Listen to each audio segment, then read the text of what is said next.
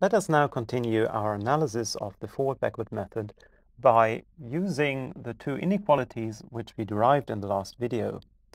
And our goal will be to establish an inequality which has the telescoping property which we already saw in the analysis of the subgradient method.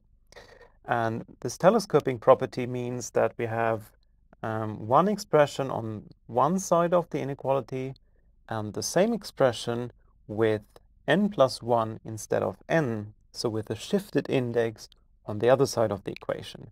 So this means that whenever we add up these inequalities, or we apply this as a chain of inequalities, all of these terms will go out, so will neutralize basically, except for the very first and the very last one.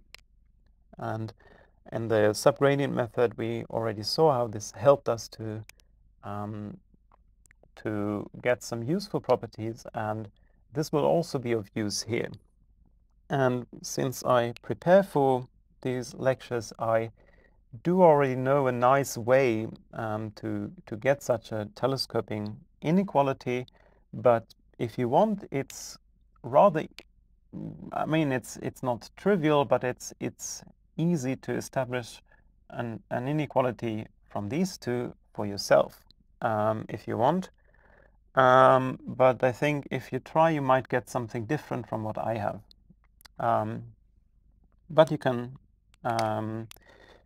yeah, since I know where I want to go, I will just use something which seems magic for now, but has some well-founded reasoning. Okay, so to start, let's just take x and h arbitrary.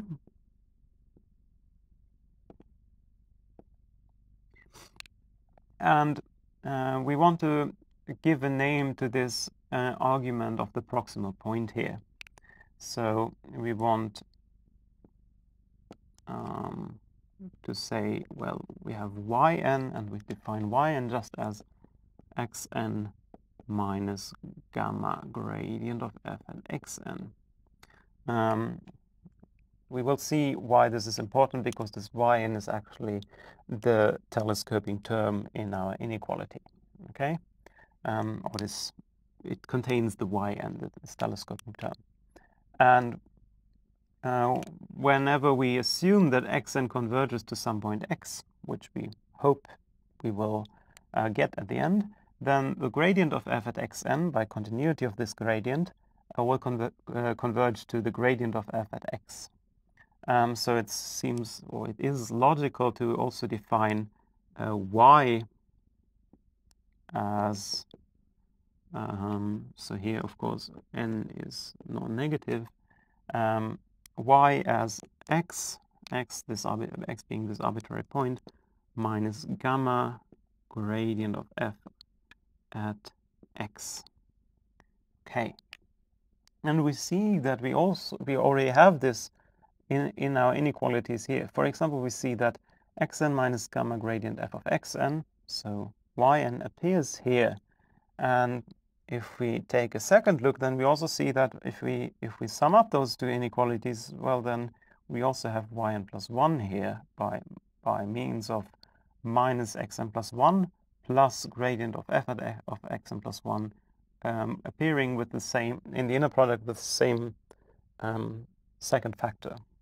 Okay, so what we arrive at is, if we add up these inequalities here, which we already have established,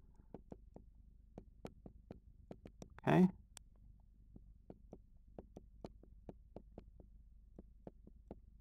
then we get 1 over gamma yn, this is this term here, minus yn plus 1, which is this term here. This term minus, or this term here, minus xn plus 1 plus gradient of f at xn plus 1 is minus gamma 1 n plus 1, and you see that the factor here is the same. So if you add those two inequalities up, as we did, then you end up with minus yn plus 1 here, okay? And the inner product is with xn plus 1 minus x, okay? minus 1 over 2L gradient of f xn plus 1 minus gradient of f at x. Okay, so this is just, I've just used all these inequalities. Okay, so now we see that we have the difference between yn and yn plus 1. And now I give it away, basically. So I say that, well, I want to have a look at the, basically, yn minus y. So these 2 points, norm squared minus yn plus 1 minus y norm squared. Okay?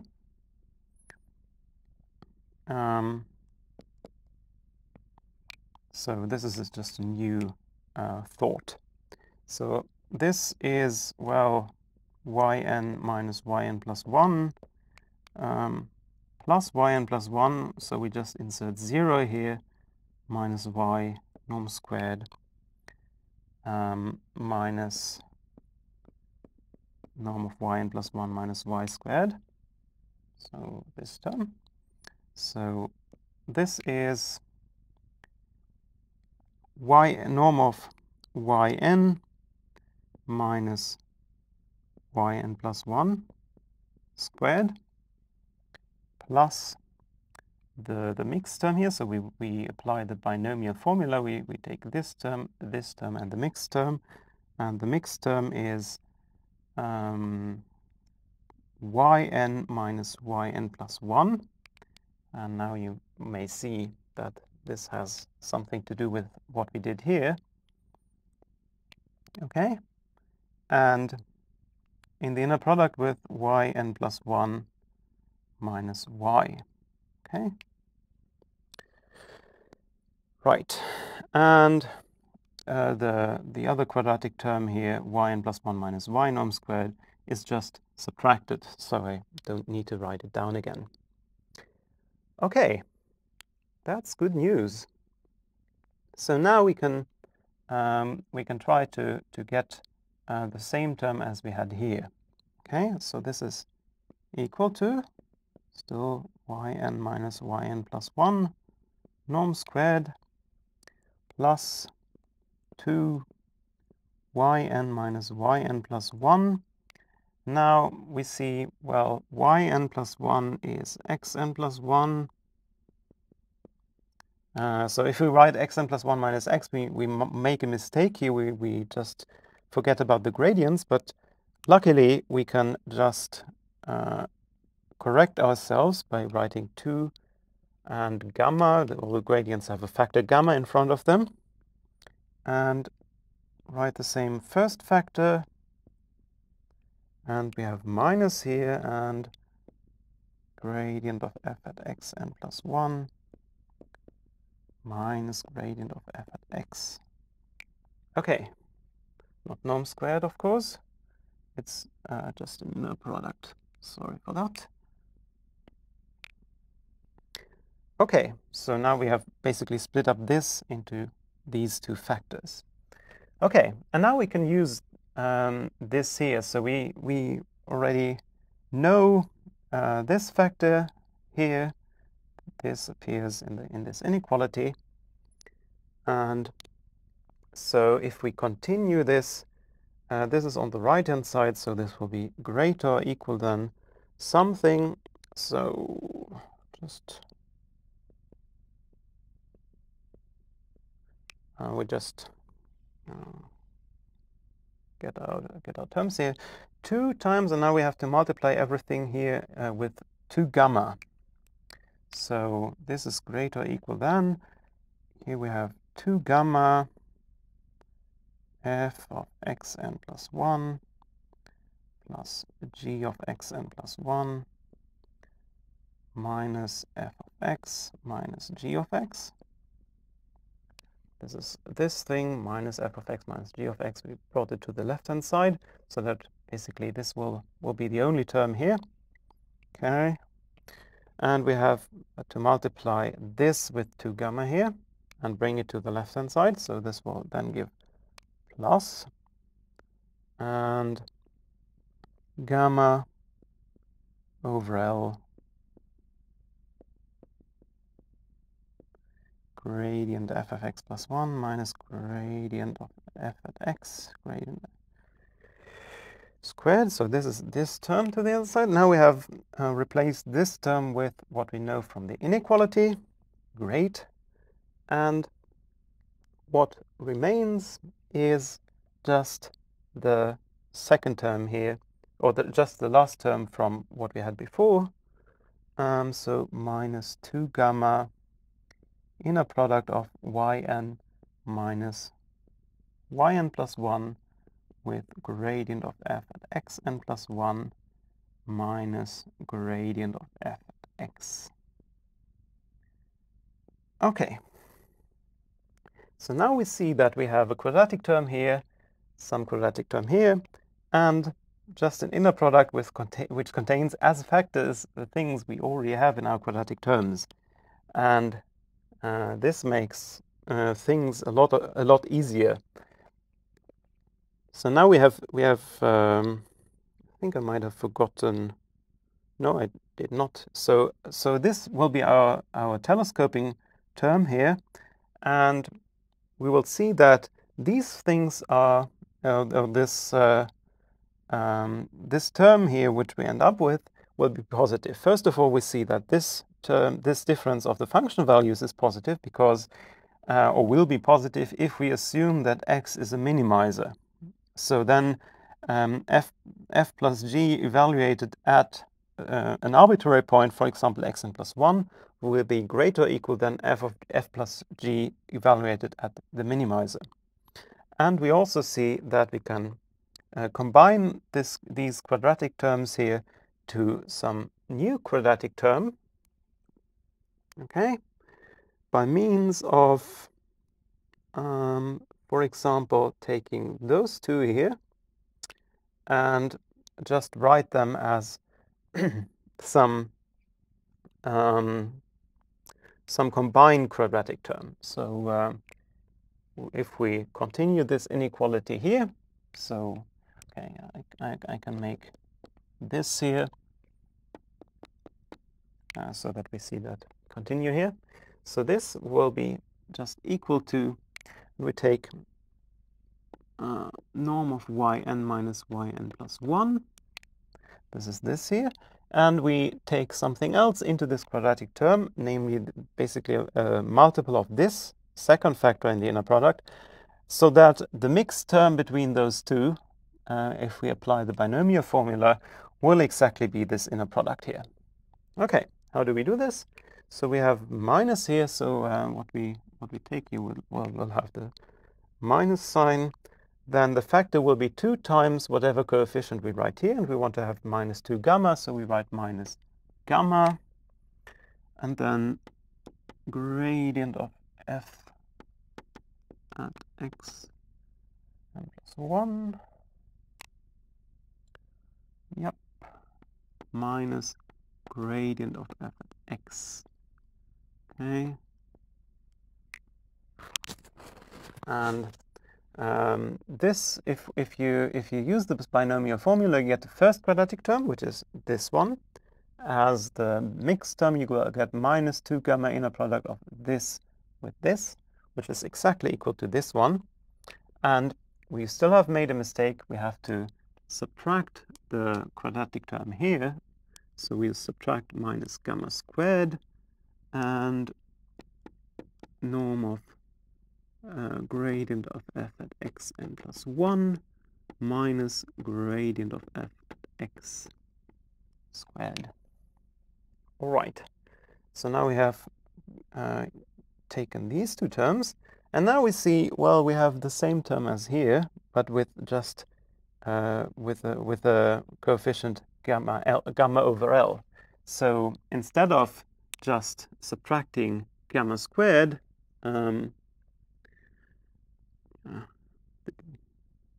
this works much better on a blackboard, of course. So for that, so we have gamma squared here, and we have, we have subtracted gamma squared because we have corrected this term here. We have gamma, so we have gamma over L and minus gamma squared. So gamma is a common factor, and so we have gamma over L minus gamma here as the other factor. And I could write like parentheses, normal parentheses. Yep. Okay. Okay. And this gives us this term here. So we have now handled this, this, and this term. And now we have just 2 gamma f of xn plus 1 plus g of xn plus 1 minus f of x minus g of x. Okay. So we have basically arrived at our telescoping inequality. So the telescoping term is this one. It's just on the left-hand side of the inequality, and the right-hand side of the inequality is this thing here. Okay. So now, if x equals x bar, where x bar is a minimizer of f plus g, then, well, then what we can use is our optimality criterion, which we have established for this setting. So then we know that, f at an arbitrary point plus g at the same point minus f of x bar minus g of x bar, which is our minimizer, and we can even subtract 1 over 2L times the difference of these gradients in the 2 points.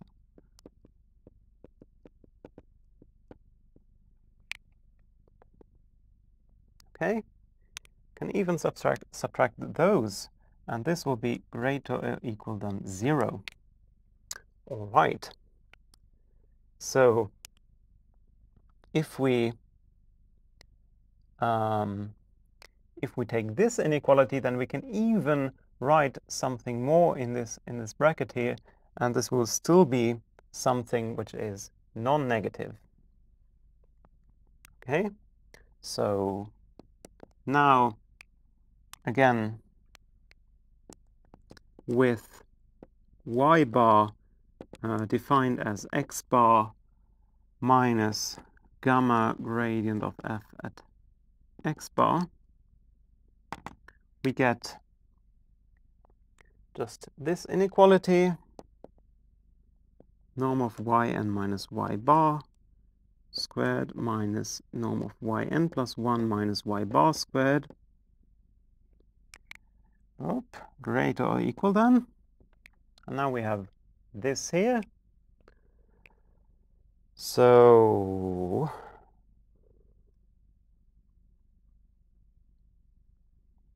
yeah, you have this. If you take a look at this, actually, if you take a kind of a closer look, then you get, well, we have yn, we have, well, what is yn plus 1? Yn plus 1 is xn plus 1, which we subtract. Then we would have plus gamma gradient of f at xn plus 1, but we have this already here, so we can just forget about that, and we can just go on with gradient of f at x bar. Okay. Okay. Right. So this is this term, and then let's continue with this term first. So this will be plus 2 gamma, and we actually want to insert more here.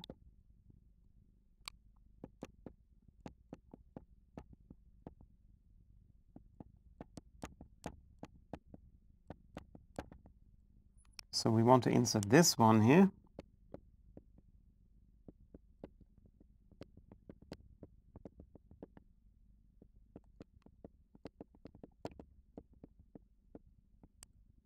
Okay.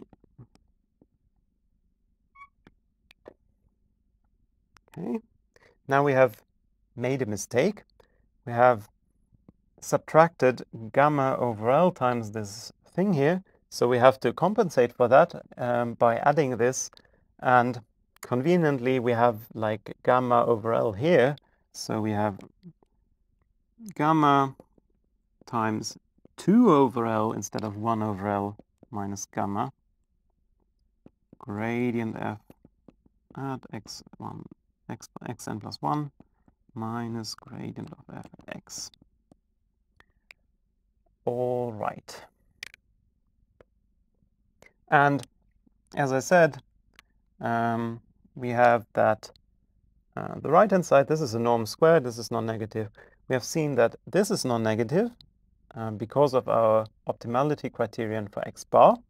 We have also seen, we also see that this will be non-negative whenever gamma is less than 2 over L. Well, we have already seen this here. So this is the same condition as we had for the falling function values.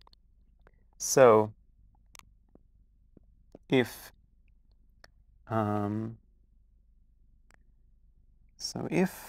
gamma less or equal than 2 over L, then the right-hand side is non-negative,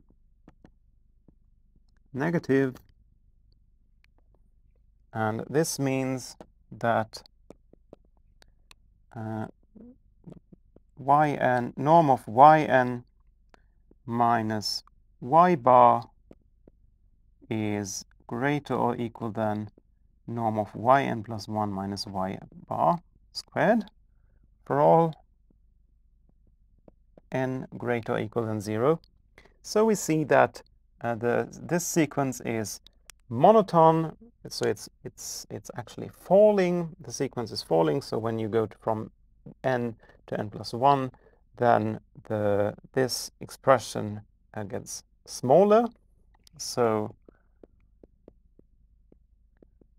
this is decreasing,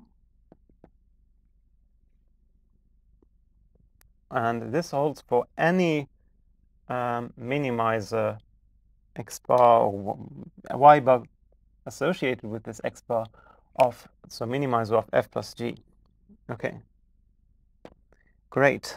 This is decreasing, and